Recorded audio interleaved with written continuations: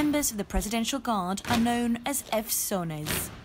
Hi, I'm Kylie. Welcome to Just Another Army Vet, which is a channel dedicated to military and defense. It is almost impossible to find any videos on the Greek military in English, so I'm really excited about this one.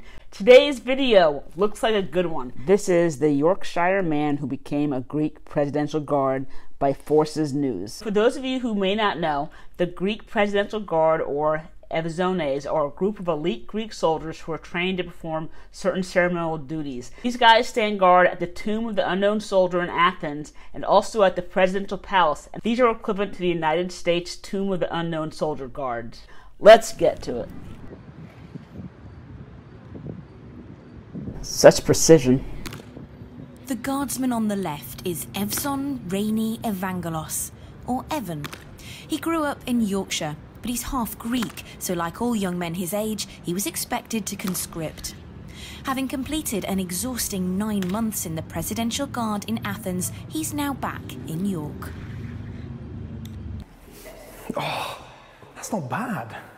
In Greece, it's a huge honor, and very few people get to do it because of the requirements to join, the height limit, body capability. He's tall.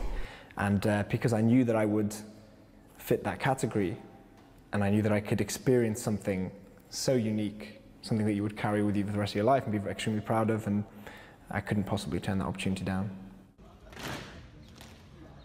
All those who serve in the Presidential Guard are conscripts and come from all walks of life. There's lawyers, lorry drivers and basketball players. To be accepted, you must be at least 6'2", have no medical complaints, no visible tattoos, be Greek, Christian, Orthodox, and to date, you must also be Caucasian and male.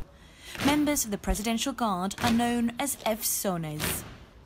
Everything from the back of your leg, your hamstrings, your calves, as you squeeze and go all the way back as far as you can. Every part of the service is symbolic, from the direction of the steps to the shapes that you make with your feet and your hands, to even just the most important part of the whole service, which is standing perfectly still. That's also symbolic. So we're guarding the tomb of the Unknown Soldier. We're honoring those who died, who gave their lives so that we could be free. The dead don't move, they don't talk, they don't do anything. So when we are on service, we stand perfectly still, at perfect attention the whole time. The only thing we're allowed to move is our eyes, and everything else has to be completely still. As such, we're symbolizing the dead. I want to know the story behind his mustache. I hope she asks about it. That takes some balance too. During the Evzonic step, your foot is pointing forward and it salutes, which is to say it flicks up and then points forward and then hits the ground with strength again.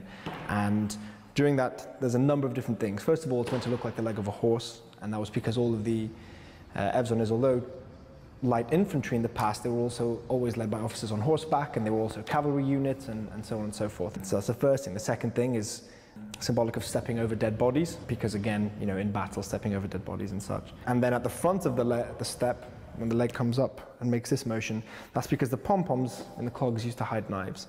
And it's to symbolize a sort of slashing or kicking motion, which the Evzones, which were originally guerrilla fighters, would do in close combat. This is, when viewed from this angle, a number 4, which is representing 400 years of Turkish rule and Turkish occupation.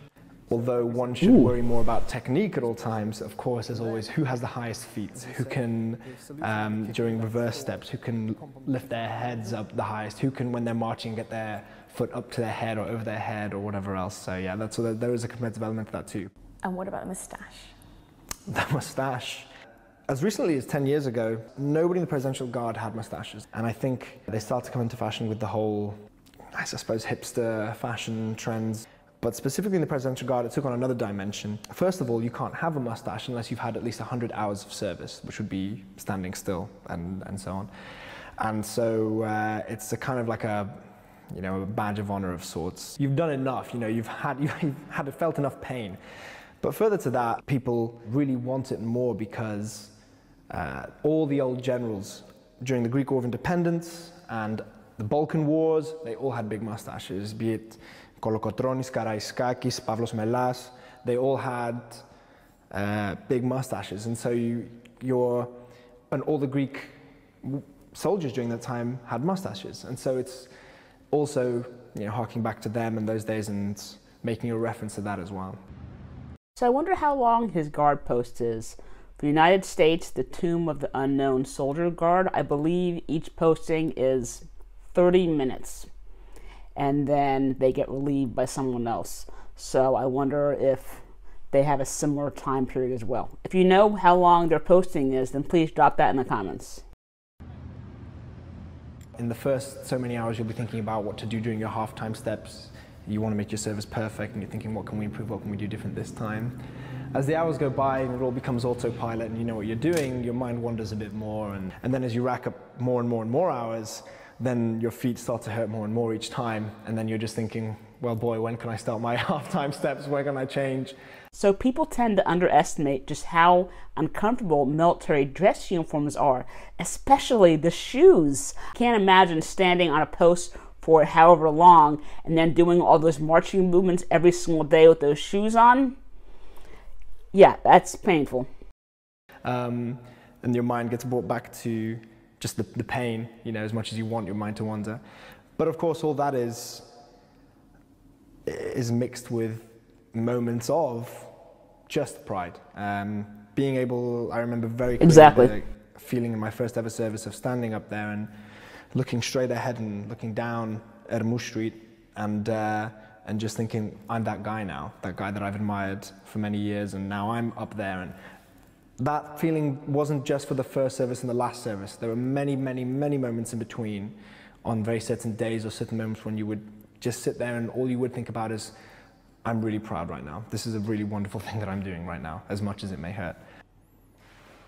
Having completed a handsome 246 hours of guards duty during his conscription, Evan is now working out what to do next. At least one option is joining the British Army.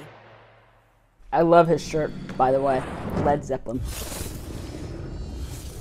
So that was a short video, but I learned a lot. I had no idea just how symbolic every movement was, especially how the leg shaped as a 4 symbolizes 400 years of Turkish rule.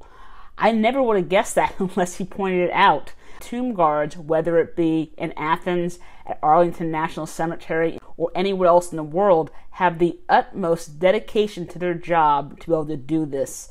These guys have literally one of the most honorable jobs that you can have as a soldier. So my hat's off and salute to them. One of these days, I will go ahead and react to a video on the United States Tomb Guard. And once I do that, I'll put that video right here. Until next time, if you enjoyed today's video, then please smash that like button. Make sure to check out this video on the Greek Army Hell March. Thanks for watching.